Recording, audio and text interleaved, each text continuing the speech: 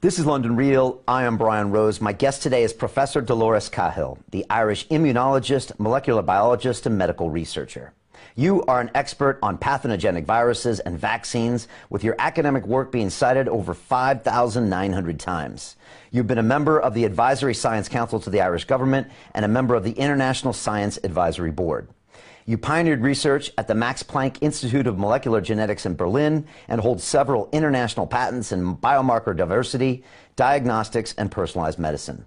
Throughout the global coronavirus pandemic, you've been campaigning to end lockdowns and the unnecessary erosion of our freedoms. Instead, you advocate the use of proven science to overcome this crisis. Professor Cahill, welcome to London Real. Thank you, Brian. It's a pleasure. Great having you here. Before we get started, I just want to announce to everyone that we are streaming now on our brand new Digital Freedom platform, a censorship-free, independent broadcasting system that is of the people, by the people, for the people, and available exclusively on our website at freedomplatform.tv. Can everyone watching us now please share this link via the sidebar to any and all of your social media channels? Let me repeat that. Can everyone watching us please share this link now via the sidebar to all your social media channels? This is important. Just ask your friends and family to give us 15 minutes and they can decide. Professor Cahill, I pledge to you and everyone watching us that none of this conversation will be edited, censored, removed, or banned, and that anyone in the world can watch the full version of this episode free at londonreal.tv/Cahill. Thanks to the generous donations of over 31,000 people around the world, we affectionately call the London Real Army, of which you are one, Professor. For anyone wanting, you are. I love it. For anyone else who wants to become a founding member of the Digital Freedom Platform, they can visit freedomplatform.tv/give to donate and fight with us on the front lines to protect our human rights. Here at London Real, we've been a platform for free speech since 2011. And Professor Cahill, I'm excited to have you here today. I don't know where to start, but I probably do, because I think we share the fact that we've been censored. Both of us have had some of our ideas censored on some of these big technology platforms. And I kind of want to jump in and talk about that because, honestly, Delores, up until April 6th, nothing I had ever said was ever censored. You know, no one in the news had ever said things about me. No one had whispered behind my back, you know. But now, once I was censored, I feel like I've kind of gone into this other world.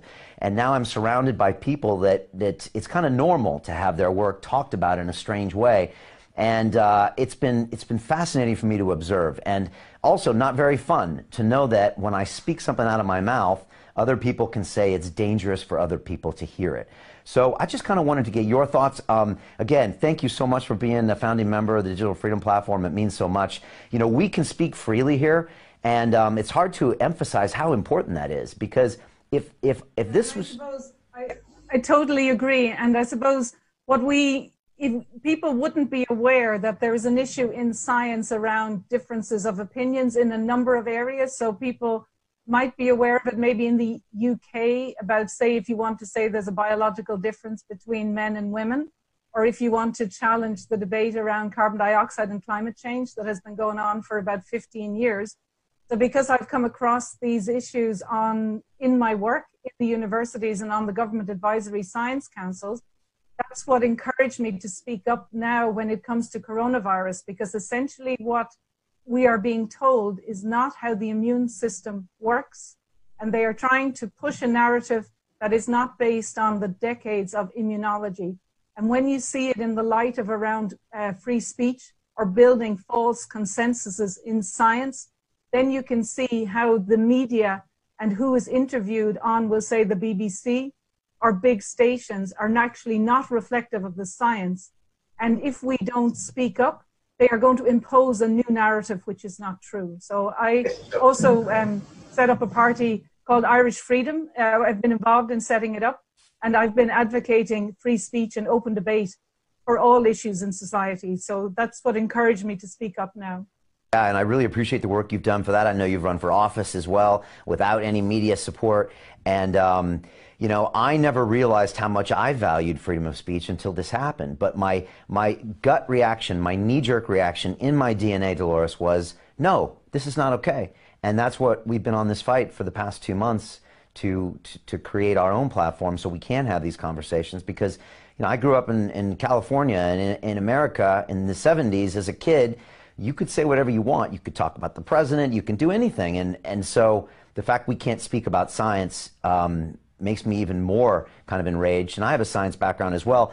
But let me get this right, Delores. Since you've been in the science community, you know there's a tendency in science and research and academia to kind of push unpopular ideas kind of away or down below the surface. And so when this came out with coronavirus, you had been used to this kind of behavior, and you said, not this time, I need to talk about it. Is that correct? Yeah, exactly. So I suppose I invented or co-invented with my team high-content protein arrays back in 1996-97.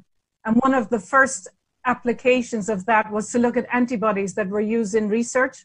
And antibodies are used in diagnostic tests to diagnose disease, and sometimes quite serious diseases like autoimmune diseases and cancer. So when we applied our technology, we were screening thousands more proteins. We were getting very good results. But when we were telling the scientific collaborators that no, what you've published is incorrect, there was a lot of reluctance within the scientific community to actually correct the record, which they could have easily done because this was a new technology. So that brought me in for 20 years around research integrity and how a lot of the publications in science may not be true.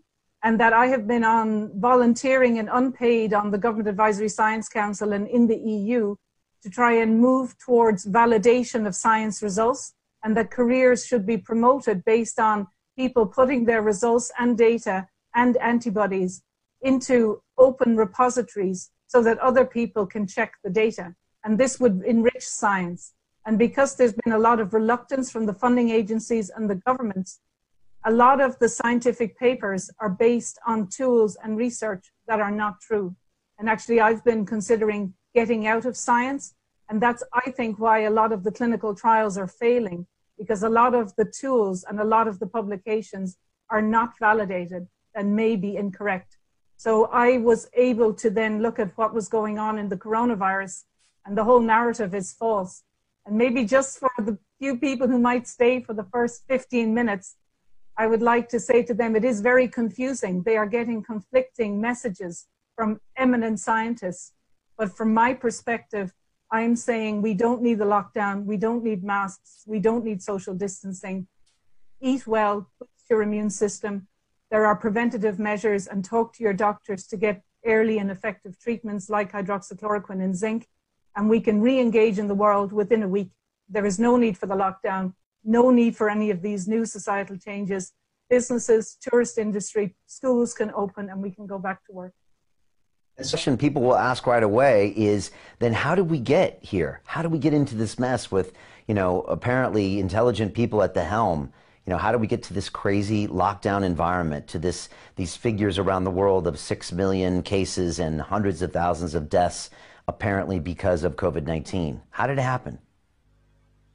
So I suppose that's why the carbon dioxide climate change debate is actually very interesting, because what happens is now that you have scientific areas emerging which are not challenged and based on false premises. And then funding agencies, start a funding application with, for example, carbon dioxide is the biggest driver of climate change, which it isn't.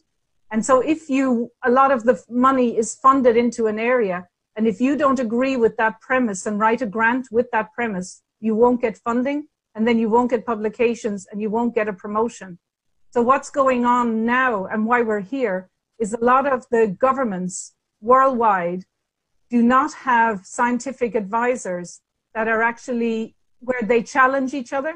So what I'm saying as a lesson from the lockdown is we need to have open debates with, representation on public forum like the BBC or Channel 4, where before you would have a lockdown, you would give, equal time to various scientists with different opinions, and then that the governments would be informed for the pros and cons of the lockdown and why some of the data that the lockdown is built on, it came out very quickly that it was incorrect. And so what questions need to be asked is, why didn't they stop the lockdown weeks ago? Had coronavirus. You're probably one of the few people I've had on the show that's actually gone through it. It feels like that's relevant. Can you tell us about that experience and what we can learn from it? Well, my husband went to America through Heathrow in December and in January, and he had a very severe cough, and he's asthmatic. So it was unusual symptoms of breathlessness towards the end. And I got it in January and February. So it was a very severe cough. And I've had pneumonia before, but it was actually a dry cough. And I became breathless for a few days at the end. And then I recovered. I was fine. Of course, if I had known now, I would have supplemented myself with vitamin D, C, and zinc and rested more. But it was severe, but it turns out now we know there are preventions and treatments so that actually you wouldn't actually need to have the symptoms. And maybe it's good to say that about half or 60% or 70% of people that will come across the coronavirus will have no symptoms at all. Okay, and now that means, in your belief, that you will not get it again. No, so the coronaviruses are ones where the immune system gets activated and you clear the virus and you are immune for life. And how we know that is that in animal studies, you can look for the presence of the virus once the immune system works and there is no virus there in the animal models. And also some of the tests for the presence of the virus are PCR tests, and they are negative once your immune system kicks in, which takes 2 or 3 weeks. Do you think we'll look back on this in, say, 25 years after we've done, I guess I use the word autopsy. I don't know what the equivalent is, when, maybe they can study all the genetic strains, they can go back through all the records, after all the Freedom of Information Act comes back, and we'll look at this as one of the strangest times in human history where everybody kind of duped themselves into behaving in a completely irrational way? Or do you think it'll be covered up as a real pandemic? I think it's one of the biggest mistakes of the millennium, probably, or the biggest mistake of the century. And why I've been calling for public inquiries into it is that it's very clear how we ended up here. It's that the governments, relied on advice, 1 or 2 voices, and they were scared or intimidated by the media, and also global organizations like the World Health Organization, where there is no democratic accountability, perpetuated the fear. And that's why we have to learn lessons, because this pandemic, what I had said in the beginning is, why did it looked like Wuhan and the Lombardy region and New York were outliers of very high deaths. And what the epidemiologists should have been doing in January and February, before it even came to Europe, is to say, how come there's hardly any deaths in Japan or in South Korea or in Taiwan? What is different? And I think definitely we will find out it's either the age profile, or it might have been prior vaccination or other environmental issues. But really the death rate around the world is in the range of a normal influenza virus, and there is nothing to be afraid of. And I think we will learn a lot from why there were so many deaths in Wuhan and in Italy and in New York.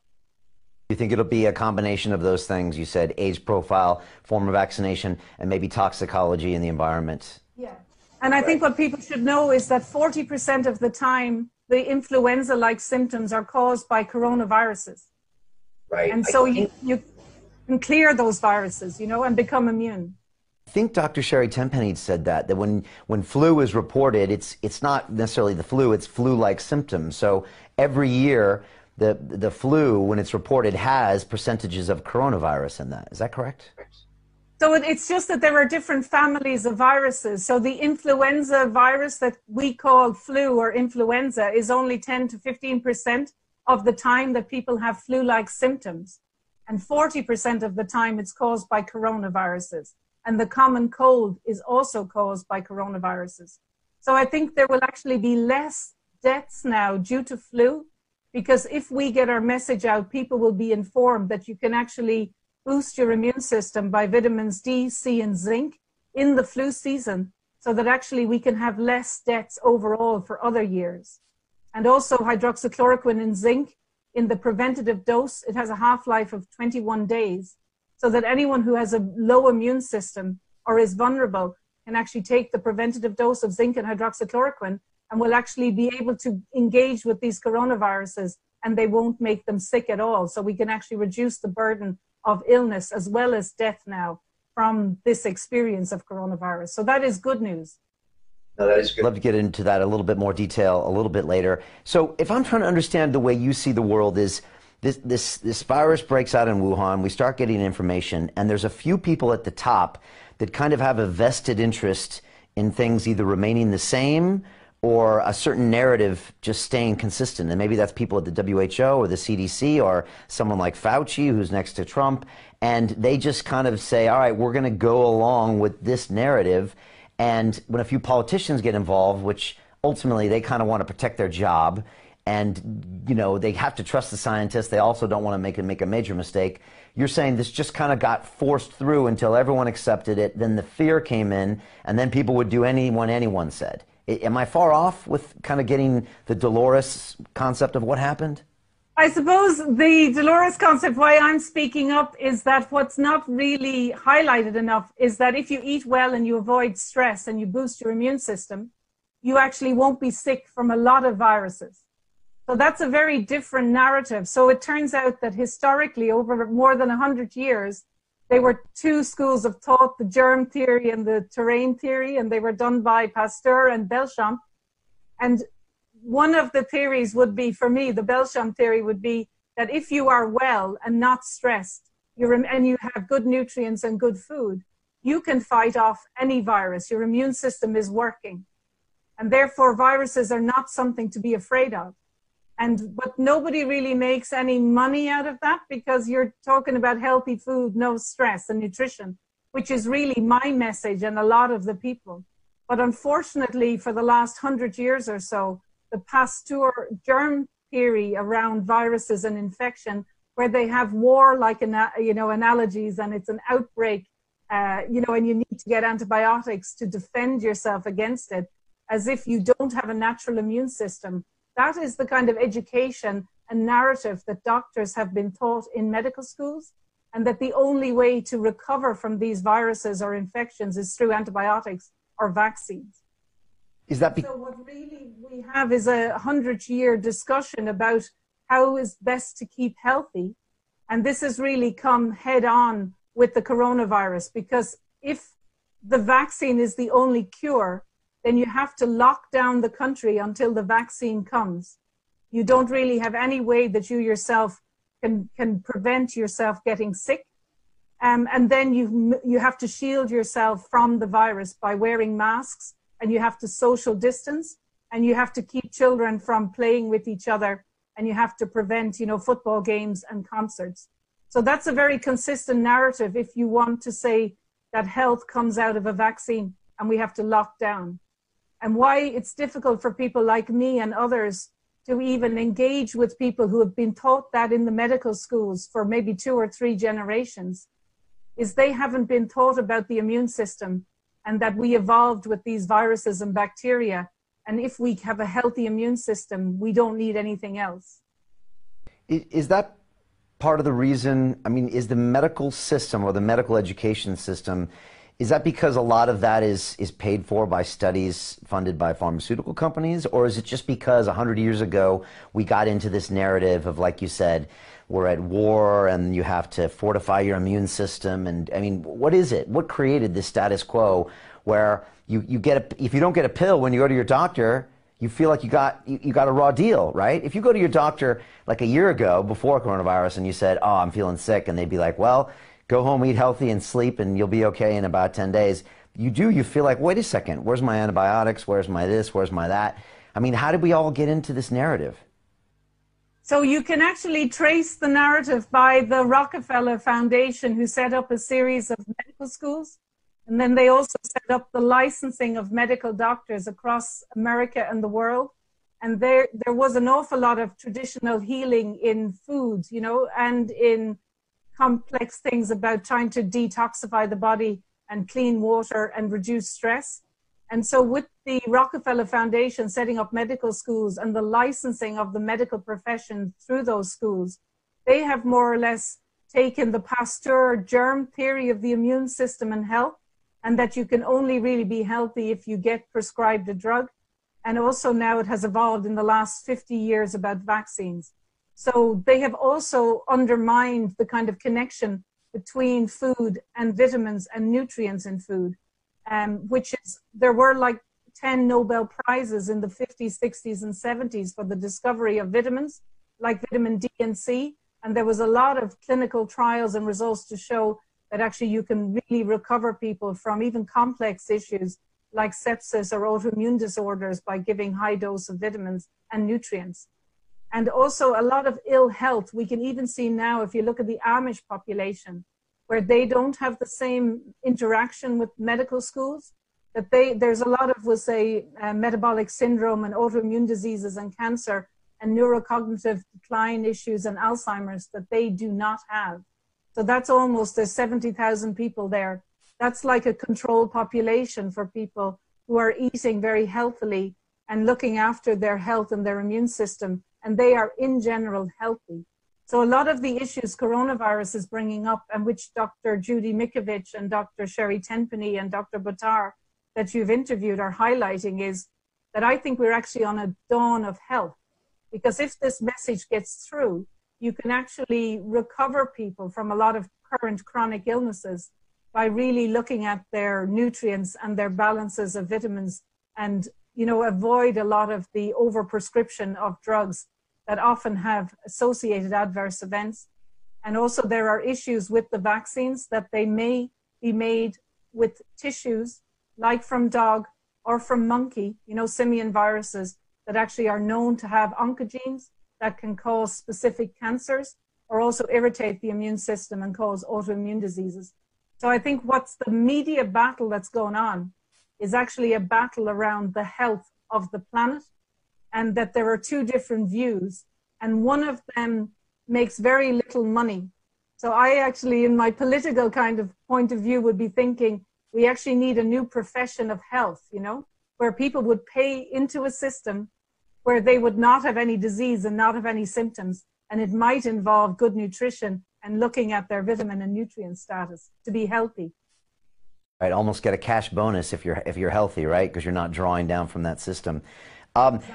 And from what I understand, like, you know, all medical schools, I mean, to rise up in those ranks in medicine, you need to publish, and studies have to be funded by ultimately mostly pharmaceutical companies. So it's kind of maybe not always quid pro quo, but the whole profession, it's almost baked in to this almost benefactor, which are these people that provide these studies. And so whether it's intentional or not, everyone is around this industry of pharmacy and writing prescriptions and supporting these massive companies that end up paying for these doctors' entire careers. I mean, that is what it looks like, right?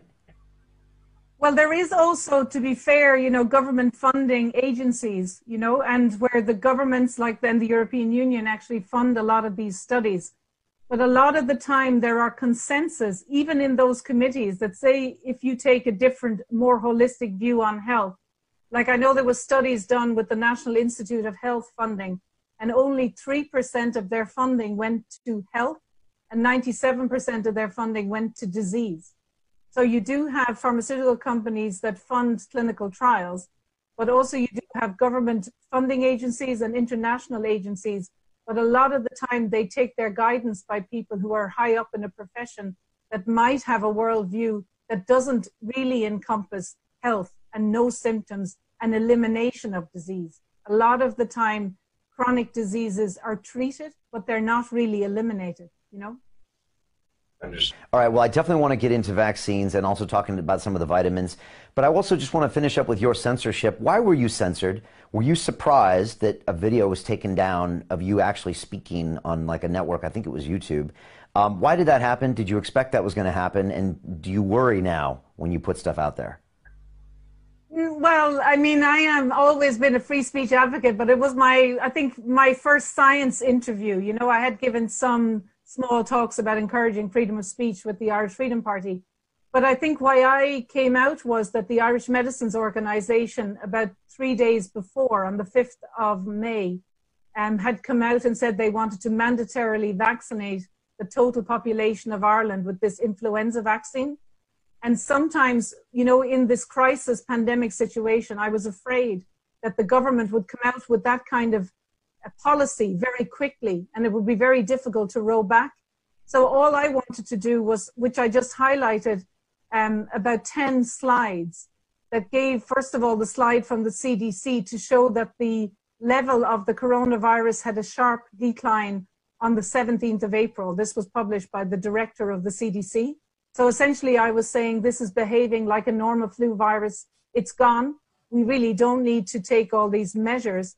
But the other slides then were around a series of animal studies and a study from the US military where they showed that if you have coronavirus in an influenza vaccine or a coronavirus itself, that there were serious consequences for the animals in those studies. So in one study, all of the animals got sick and some of them died. And in the US Army study by Dr. Wolf, he said that 36% of the American soldiers given the influenza vaccine that had corona in 2017, 2018, that 36% of them had adverse effects.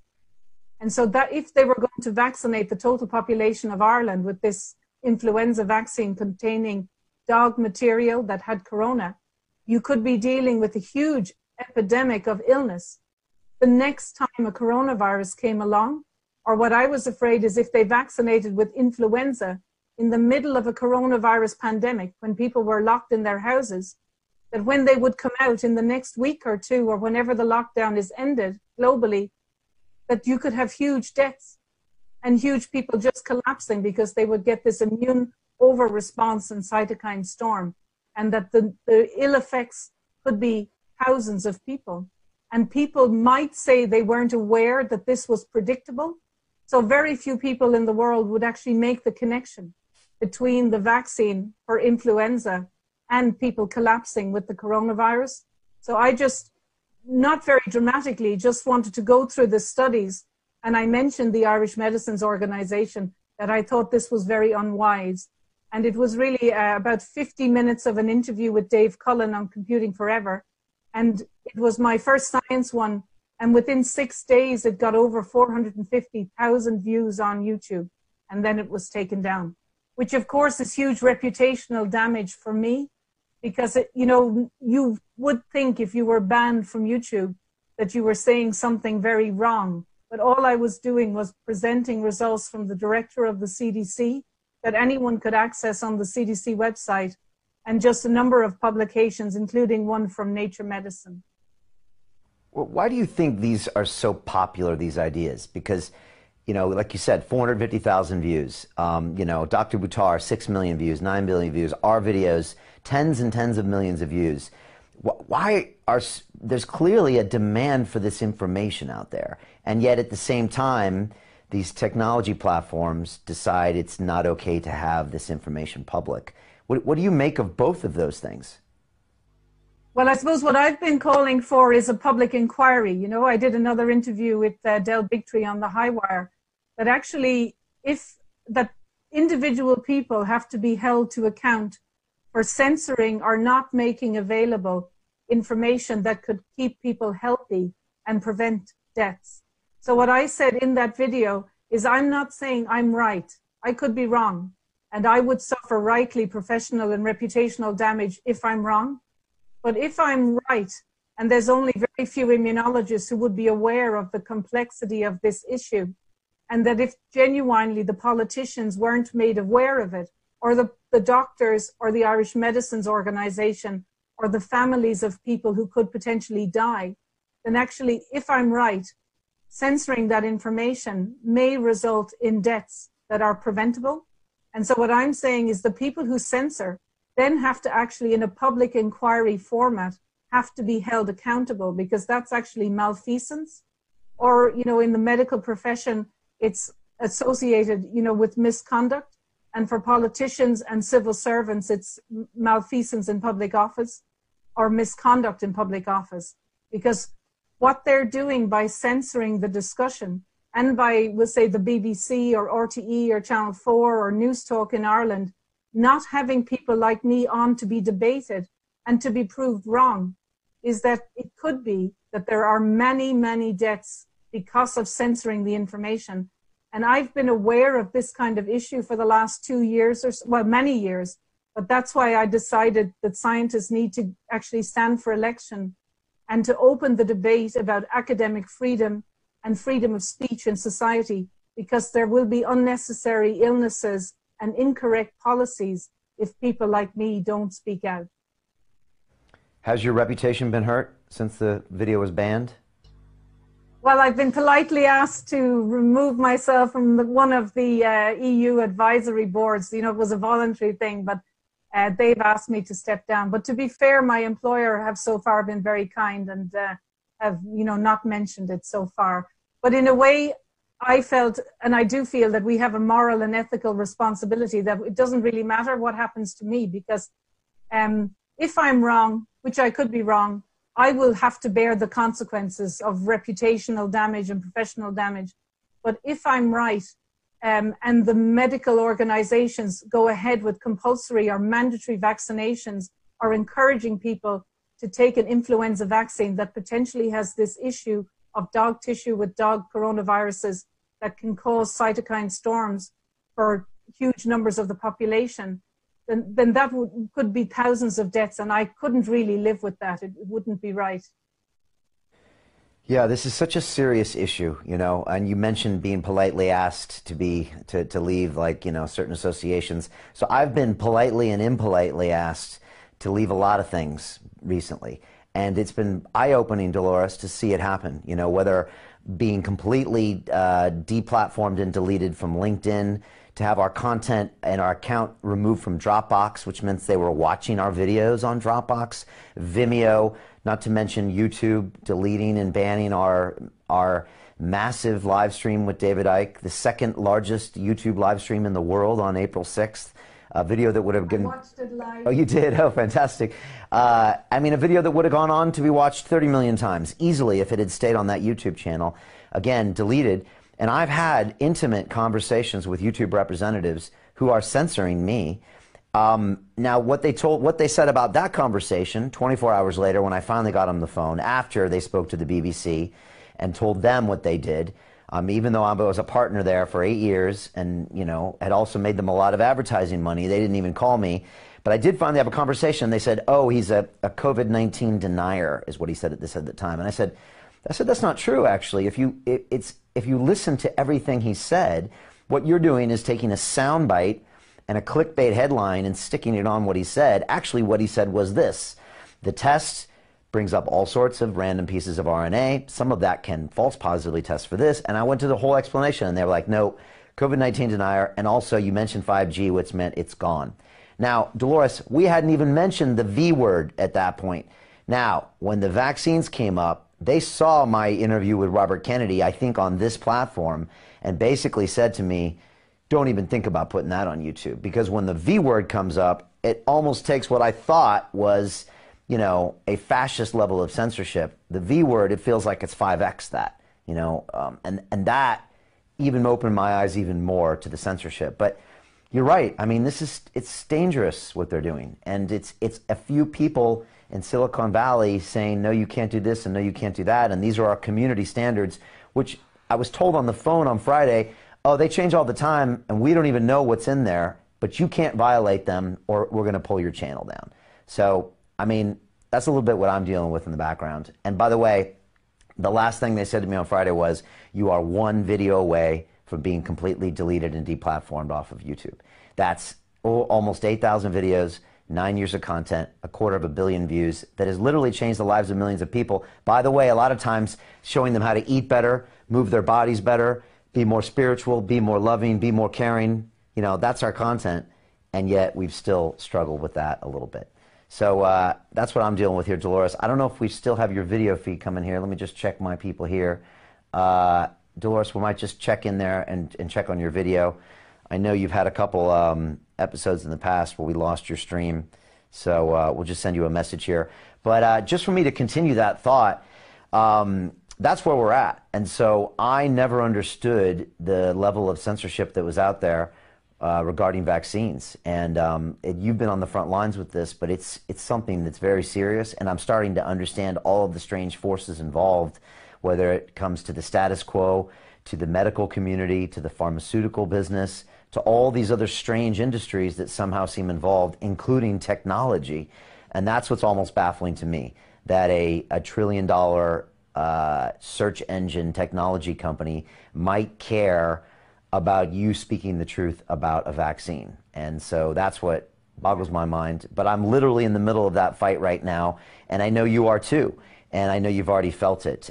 So I'm sorry I'm late to... I think I was aware of it. Yeah, so one of the reasons why I decided to enter politics was that when my daughter was 11 or 12, she got the, the vaccine from the schools, but without the patient information leaflet. And of course, there is a societal trust between the medical profession and doctors that you can only make a medical decision if you have full informed consent. And so with the information, there wasn't the patient information leaflet with the vaccine.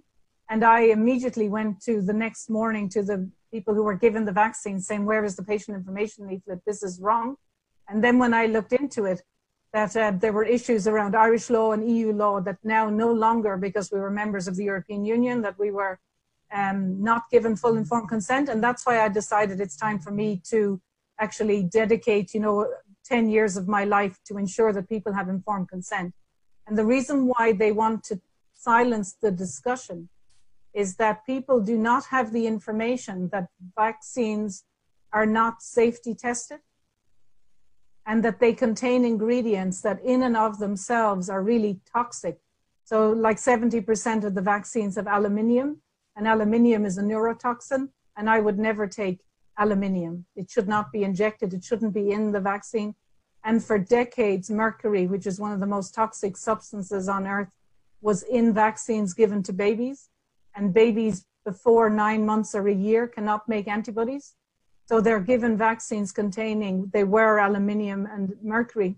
So why they don't want this discussion is that they want to say the current lockdown is going to be solved by a vaccine, but they don't want people raising questions about that the vaccines are not safety tested and that they actually might be the source of a lot of illnesses and symptoms like chronic fatigue. And that's why they are censoring and undermining reputationally people who are raising issues about the vaccine, or that you can actually boost your immune system and be healthy without vaccines, because then that would undermine their business model.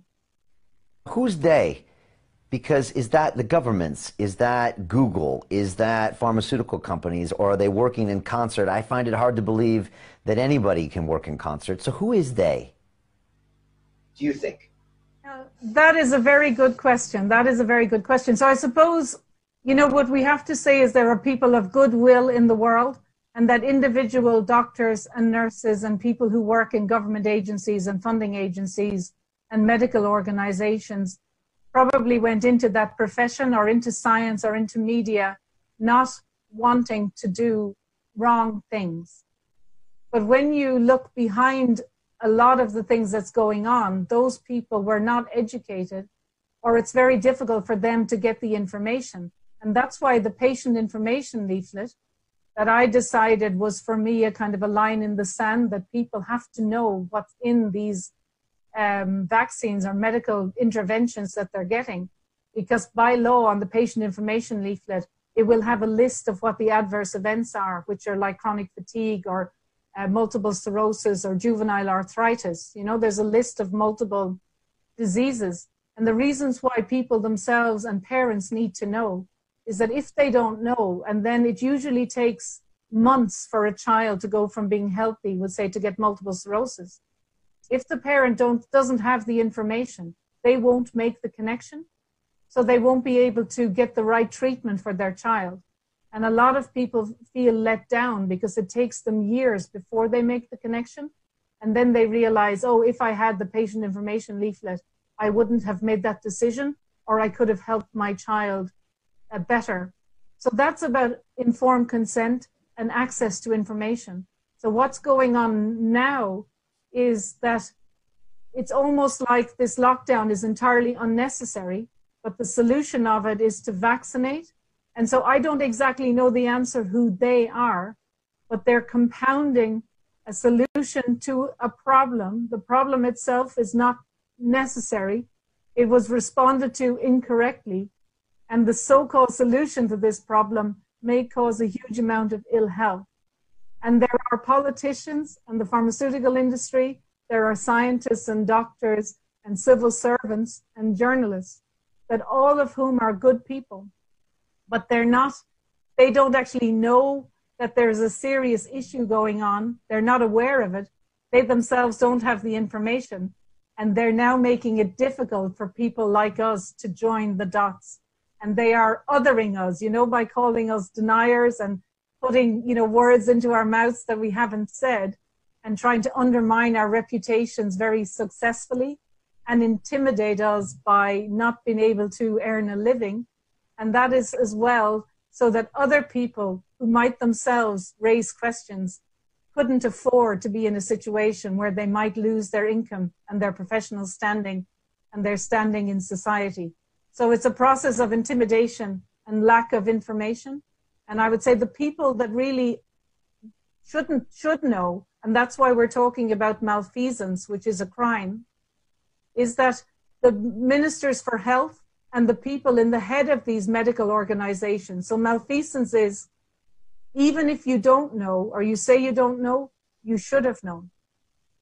And so why we're being censored is that if we get millions of views, then they cannot turn around and say, I wasn't aware of the issue, of the immune issue and adverse events associated with an influenza vaccine. Because if it came to an inquiry or to a legal claim, people would say, well, you know, Delores Cahill or people that you've found have got 30 million views. You should have been aware.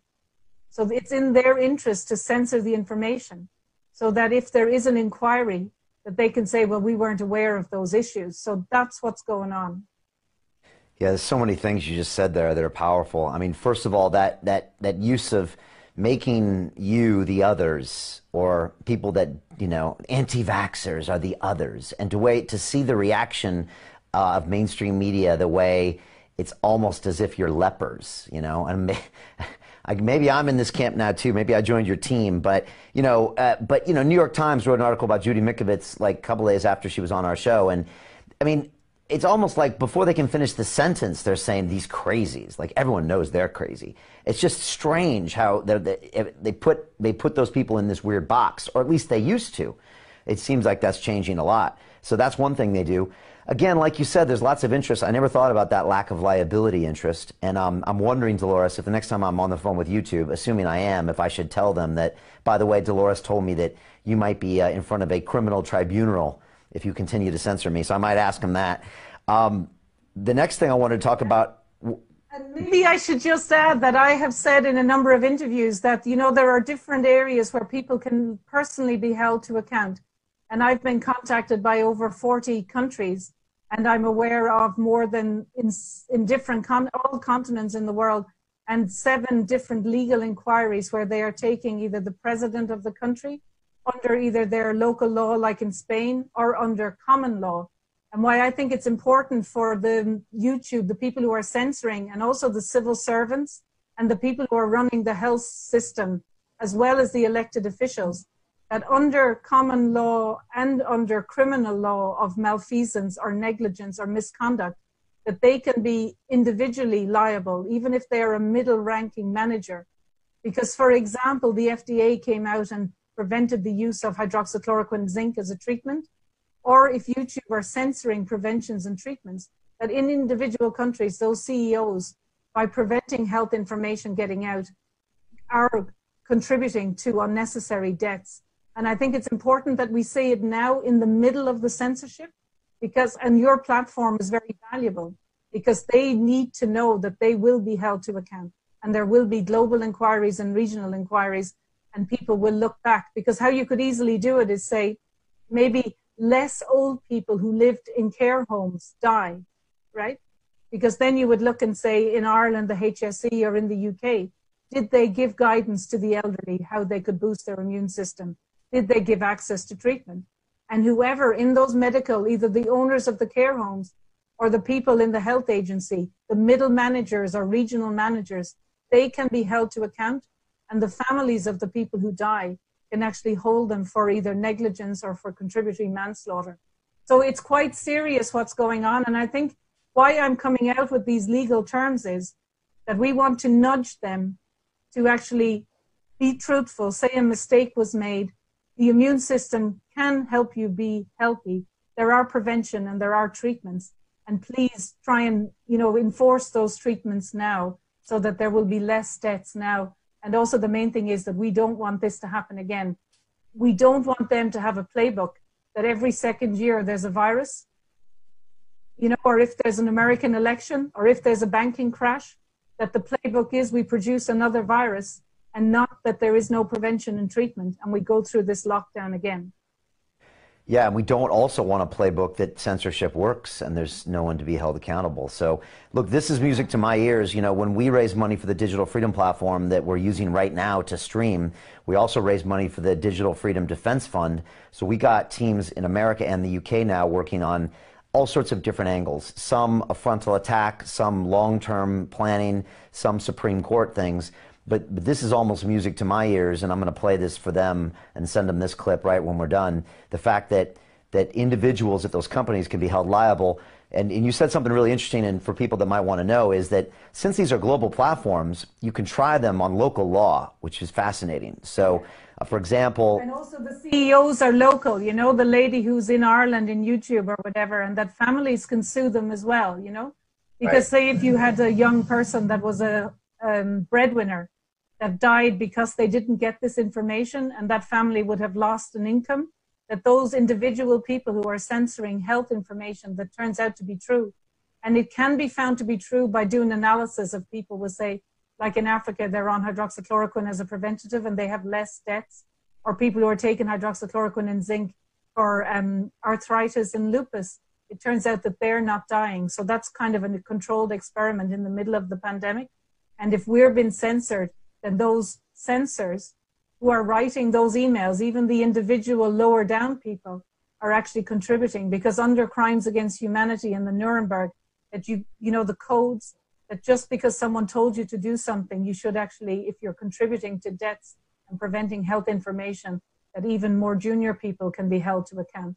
And that's why we need inquiry so that this doesn't happen again, and censorship should not be an effective tool to prevent health information getting out.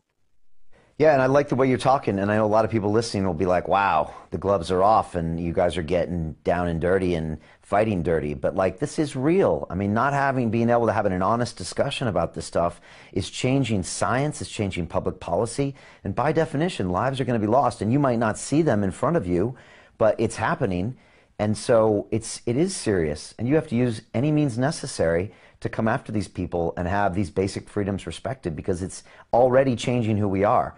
The self-censorship is happening. People can't even say how they feel in social situations on digital platforms, so that way the real science doesn't come out, and that's a crime. And I'm glad you talked about that. And I suppose the other thing is that there is this, climate of fear, as if we can't, we cannot control our destiny. And that is actually very, undermining for younger generations and for children who are being made afraid of each other and not going to go to school, and also afraid to interact with their grandparents.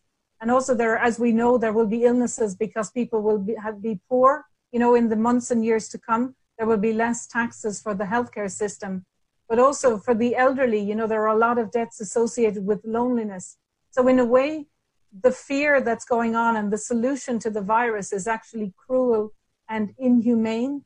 And they are trying to re-engineer society in a way that actually will take away a lot of the love and affection and interactions between the generations, and there will be more loneliness. So part of why it's important to push back on the solutions to this coronavirus that are societally based and will lead to people being more lonely and more depressed and not have work and not have money, is that it actually people, when they find out, they will be outraged that this whole lockdown was not necessary and the solutions are entirely inappropriate and the societal ones are not based on any data.